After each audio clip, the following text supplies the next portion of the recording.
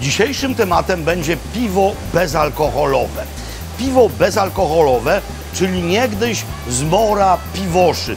Powszechnie krytykowane nie tyle za brak alkoholu, co za paskudny smak. Jednak sytuacja na rynku tegoż piwa zmieniła się diametralnie. No więc postaramy sobie odpowiedzieć na następujące pytania. Po pierwsze, czy można zrobić dobre piwo bezalkoholowe? Po drugie, czy można bezalkoholowość łączyć z innymi piwnymi stylami, takimi na przykład jak IPA? No i po trzecie, jak takowe piwo wykorzystać w kuchni?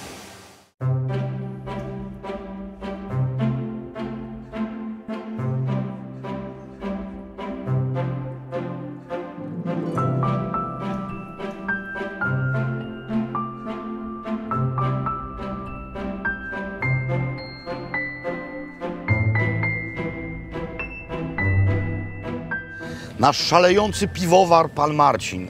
Panie Marcinie, czy zgodzi się pan z moją opinią, że jeszcze parę lat temu generalnie piwa bezalkoholowe były po prostu niedobre?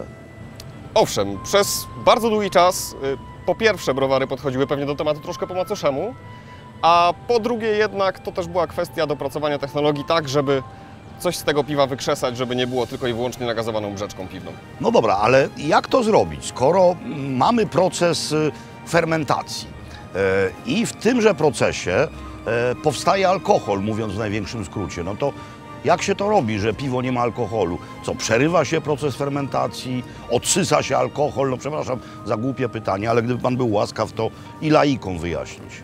Jest dokładnie tak, jak pan powiedział, to znaczy są dwa podejścia. Można zarówno w ten sposób precyzyjnie kontrolować fermentację, żeby tego alkoholu powstało jak najmniej, to znaczy poniżej 0,5%, żeby piwo było piwem bezalkoholowym, zgodnie z prawem i żeby de facto zawierało alkoholu tyle, co część kiszonek nawet.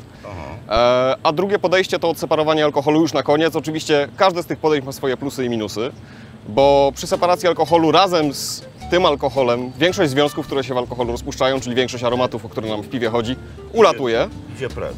Z kolei przy kontroli fermentacji oczywiście trzeba to robić bardzo precyzyjnie, żeby nie pozwolić sobie na to, żeby nam ta fermentacja, w cudzysłowie mówiąc, uciekła.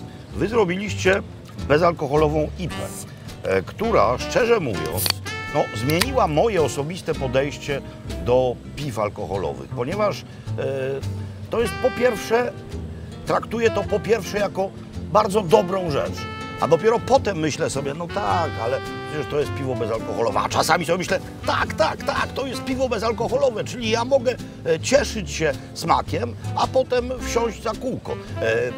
Przy IPie chyba, no w ogóle, nie, najpierw wyjaśnijmy, co to jest IPA.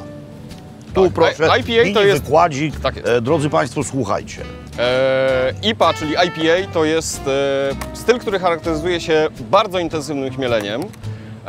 Chodzi w tym stylu o to, żeby zarówno piwo miało bardzo wysoką goryczkę pochodzącą od chmielu wrzuconego do kotła jeszcze na etapie chmielenia na goryczkę, jak i też bardzo bogaty chmielowy aromat, który bardzo często, zwłaszcza współcześnie, pochodzi od odmian amerykańskich, w związku z czym są to aromaty, które chmiele amerykańskie ze sobą przynoszą. Cytrusy, owoce, iglaki, rzeczy troszkę inne, ale z drugiej strony dużo bardziej rześkie niż chmiele te klasyczne, nazywane chmielami szlachetnymi, które dają takie aromaty bardziej ziołowe czy przyprawowe. Czyli to był pomysł poniekąd rewolucyjny, dlatego że ta piwność w IPie w wypadku bezalkoholowości no, nie jest ujęta. To piwo jest bardzo chmielowe, to piwo jest właśnie cytrusowe, ono nie jest przytłumione, tak jak na przykład piwo typu pilzneńskiego bezalkoholowe, czyli pomysł w dechę. Dokładnie, tu jeszcze jest jedna bardzo ważna rzecz, jeżeli chodzi o tego Miłosławia. Po to, żeby mieć pewność, że bardzo fajnie zamaskujemy to, że w tym piwie alkoholu nie ma, to oprócz tej kompozycji chmieli amerykańskich, których tu jest 4 na zimno wrzucone, jeszcze jest tutaj herbata sęcza Earl Grey, która od siebie daje i kontrę tą taniczną, żeby zamaskować brzeczkowość, i daje dodatkową porcję aromatu. A IPA, generalnie ten styl, poprzez cytrusowość swoją, sprawdza się doskonale w paringu, no na przykład z daniami kuchni dalekowschodniej, kuchni azjatyckiej, no bo to jest rzecz bardzo aromatyczna, a te dania często są aromatyczne, więc do kuchni tajskiej na przykład, czy też wietnamskiej by mi bardzo pasowała, ale w ogóle sprawdza się z rybami i owocami morza. W Belgii albo witbier, który ma kolendry w sobie zawsze trochę i skórki pomarańczowej, albo właśnie IPA. No i ja postaram się za chwilę pokazać wszemi wobec, że można użyć tego piwa do zrobienia klasyki z Wielkiej Brytanii, ale przecież IPA właśnie w Wielkiej Brytanii powstała. Dokładnie. Wieźli to do Indii. Tak, i po to, żeby w trasie piwo nie uległo zepsuciu, z racji tego, że nie tylko dodajemy za sprawą chmielu goryczkę, ale też zabezpieczamy mikrobiologicznie trunek, to faktycznie mocniej chmielone piwa, wtedy jeszcze oczywiście odmianami kontynentalnymi, europejskimi, w długie podróże wybierały się z sukcesem. Mój Boże, jak to wszystko pięknie się łączy. Zdrowie.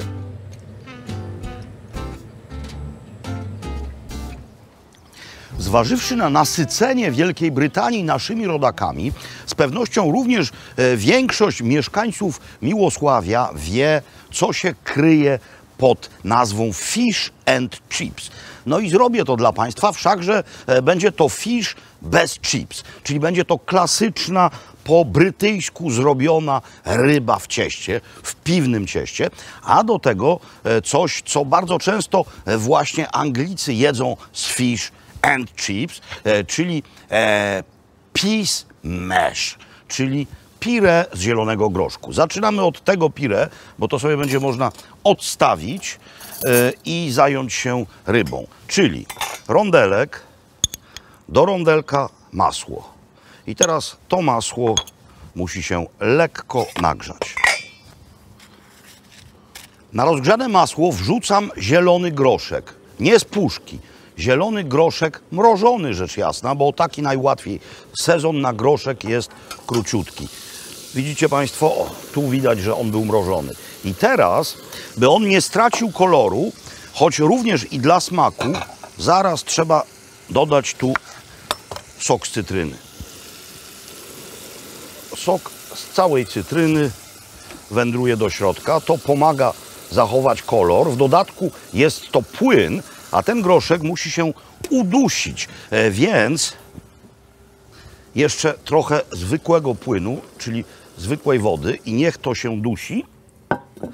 Niezbędny element, coś co przesądza o angielskości takiej wersji groszku, to mianowicie świeża mięta.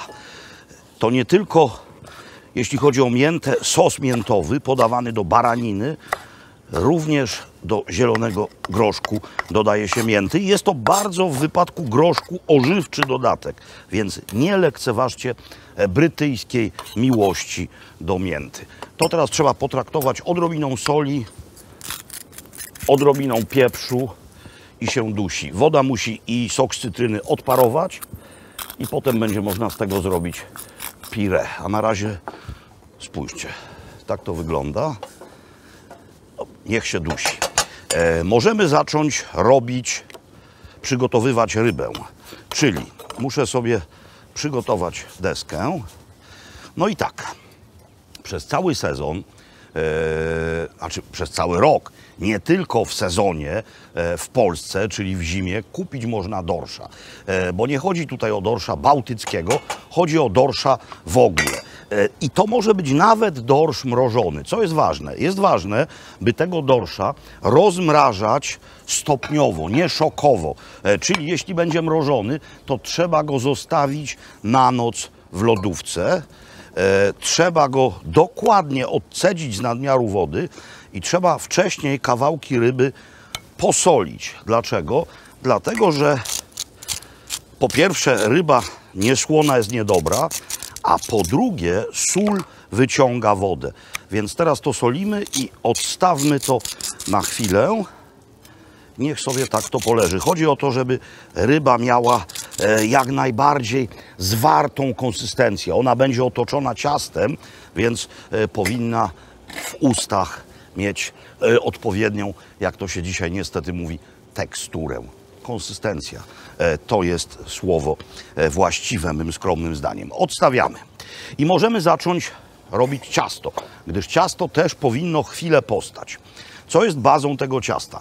No, dwa składniki są główne, ale trzeci, najskromniejszy, też jest niezbędny. W zasadzie są tylko 4 składniki. Dobra, nie wartościujmy, nie wykluczajmy. Mówmy o równoprawnych składnikach tego ciasta. A więc mąka na oko, ponieważ zobaczę, jaka jest konsystencja i będę ją ewentualnie korygował. Mąka. Proszek do pieczenia. I tego proszku do pieczenia nie żałujmy. Oczywiście chodzi o proszek do pieczenia, który nie jest aromatyzowany na przykład wanilią. Zwykły proszek do pieczenia. Więc na razie składniki 2. Jajka w tym nie ma. Zapomnijcie o jajku w tym cieście. No i trzeci składnik, piwo. Jeszcze będzie 4, sól.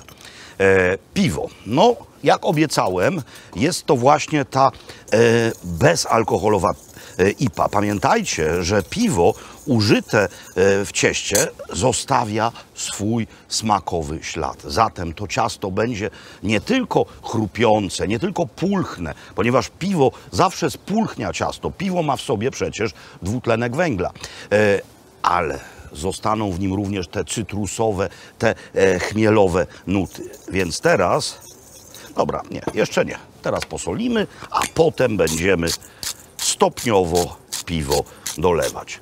A przy okazji sprawdzamy, co z groszkiem. Z groszkiem wszystko w porządku, więc to jest ten moment. I ciasto ma uzyskać konsystencję bardzo gęstej śmietany.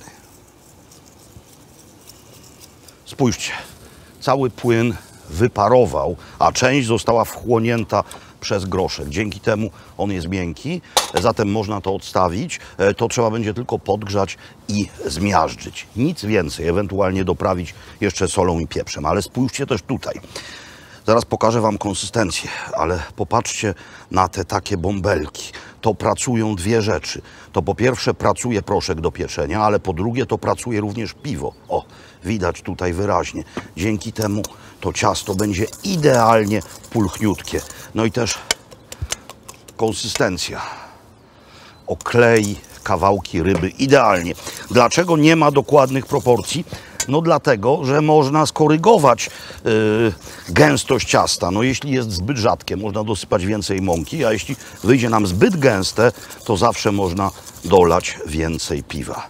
Moim zdaniem takie jest idealne. Więc odstawiamy ciasto i teraz musimy przygotować sobie miejsce do opanierowania wstępnego ryby, ponieważ dorsz, niezależnie od tego, czy to jest dorsz, w ten sam sposób możecie zrobić, nie wiem, łupacza, haddock, to jest w Anglii nawet bardziej od dorsza popularne, u nas mniej, ale jest na przykład ryba o nazwie czarniak, o połowę tańsza od dorsza, z tej samej rodziny. Można śmiało również takiej ryby użyć. Więc prepanierowanie i chwilkę czekamy. Rybę w cieście trzeba rzecz jasna włożyć do głębokiego oleju o odpowiedniej temperaturze. Nie może on być zbyt nagrzany, ona nie może zacząć dymić, nie może też być zbyt zimny, bo wtedy ciasto przesiąknie tłuszczem. Oczywiście można mieć specjalny termometr i sprawdzać tego oleju temperaturę. Zresztą ja nie mam pojęcia, jaka ona powinna być, ale można zrobić bardzo prosty test. No, powinna być właściwa, więc wystarczy wziąć trochę ciasta na łyżkę i tak zanurzyć w oleju. Jeśli widzicie, co się dzieje, takie bąbelki się odrywają, ten tłuszcz wokół tańczy, to oznacza, że temperatura jest dobra. Gdyby olej pozostał nieruchomy, to by znaczyło, że temperatura jest zbyt niska. Więc teraz szczypce. Najlepsze są szczypce. No i bierzemy kawałek ryby, każdy nurzamy w cieście, tak by się tym ciastem pokrył. Każdy kawałek. I teraz kładziemy to na patelnię. I jeśli uznamy, że tutaj jest zbyt mało ciasta, to nie popadajmy w prostrację. Zawsze można, zaraz to pokażę, ilość ciasta zwiększyć. Za chwilę, gdy tylko temperatura nieco na patelni wzrośnie, to po prostu wezmę łyżkę i jeszcze pokryję rybę ekstra porcją ciasta. Ważne jest, by było tego ciasta dość od tej strony, która pierwsza na patelnię wędruje. O, tak. To jest właśnie to, o czym przed chwilą mówiłem. Widzicie? Jest jakaś luka w cieście. Właśnie teraz śmiało można tego ciasta dołożyć. Zobaczcie, jaką ma konsystencję. Jak gęsta śmietana. I jest bez jajek. Mam wrażenie, że można to przewrócić na drugą stronę. Tak, ostatni moment. Jest niezwykle rumiane. Tutaj mamy trochę ciasta surowego, ale to nic. Zrobimy za chwilę taką sztuczkę mianowicie. To na samym końcu, że wstawimy to na krawędź patelni, patelnię przechylimy, zaraz pokażę. Zdjąć to będzie z pewnością najlepiej szczypcami. Piękne, cudowne, puchate, chrupiące ciasto. Niech to sobie trochę odpocznie, niech trochę odcieknie z nadmiaru tłuszczu. I teraz patelnia z gorącym olejem wędruje w bezpieczne miejsce. Nikt w to nie wdepnie. No i zamiana miejsc. Niech się to chwilę podgrzeje. Dosłownie chwilkę. Będę to zaraz ugniatał.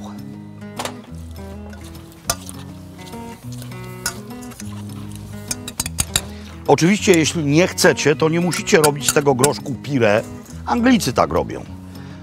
Smak będzie niemal identyczny.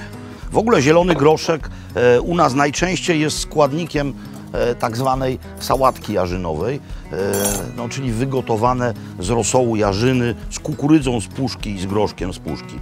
A taki z dodatkiem mięty i soku z cytryny i odrobiny soli, no i z masłem jest naprawdę wyborny. Ja to uwielbiam. To jest akurat jedna z tych brytyjskich rzeczy, którą kocham. Skoro tam jest mięta, to niech będzie i mięta tutaj. Zatem mięta. I już prawie wszystko.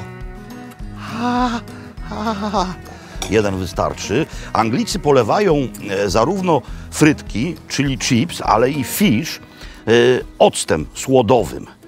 No ale skoro nie mamy frytek, to do tego będzie idealnie pasował kawałeczek cytryny. No i zgodnie z logiką terroir, miejscowy trunek i coś, co już jest w tym smakowo.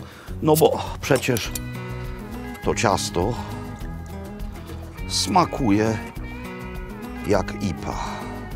No więc nie tylko po zjedzeniu tego możecie wsiąść za kółko, no bo w trakcie procesów smażenia, duszenia, gotowania alkohol ulatuje, a również po popiciu tego tym możecie prowadzić, no bo w tym, jak się wcześniej rzekło, alkoholu nie ma. Zobaczcie, jak to pięknie wygląda. Powiadam wam, brytyjskie pomysły mogą być również piękne.